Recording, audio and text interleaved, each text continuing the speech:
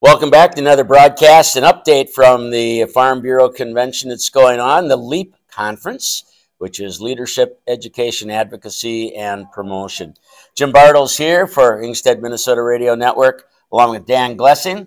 Dan, President, Minnesota Farm Bureau, a little over a year now.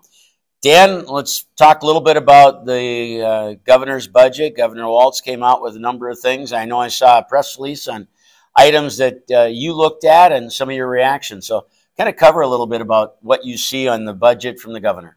Well, certainly glad to see in that budget rollout that agriculture wasn't forgotten.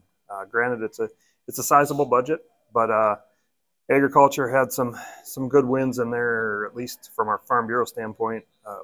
Biofuels infrastructure grants available. That's something that we've been advocating for.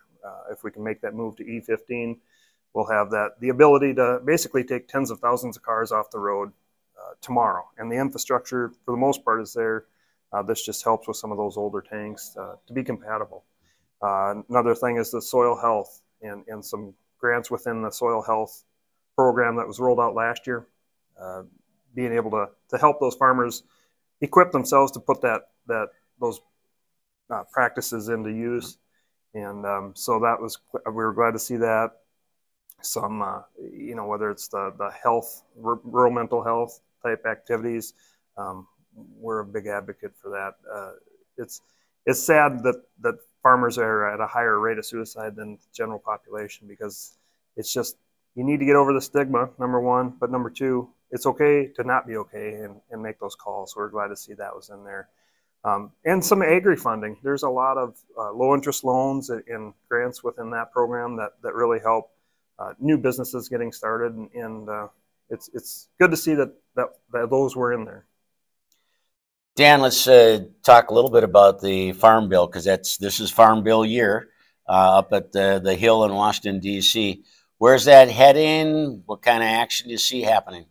Well, quite honestly, the discussions we've had, and we were out there in December, it sounds like it's a bipartisan approach, and fortunately, the Ag Committee has typically been pretty bipartisan. They don't worry too much about whether it's a D or an R behind the name. It's more of let's feed these folks and keep farmers farming. But going into the Farm Bill, some of our priorities is to keep crop insurance, not linking conservation measures to that crop protection. The argument, it's such a regional approach.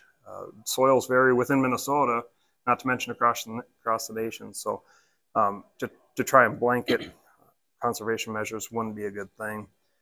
Other things within Farm Bill, the DMC program has been a good program, maybe freshening those numbers up because our cost of productions have skyrocketed really, and so freshening up those numbers, and then some flexibility within conservation programs. If you're an early adapter of a certain practice, it didn't work on your farm, and you're in a 3-5-year contract, whatever it is, let's be able to switch it up so that you're not in breach of contract and have the desired effect on that landscape that you signed up for.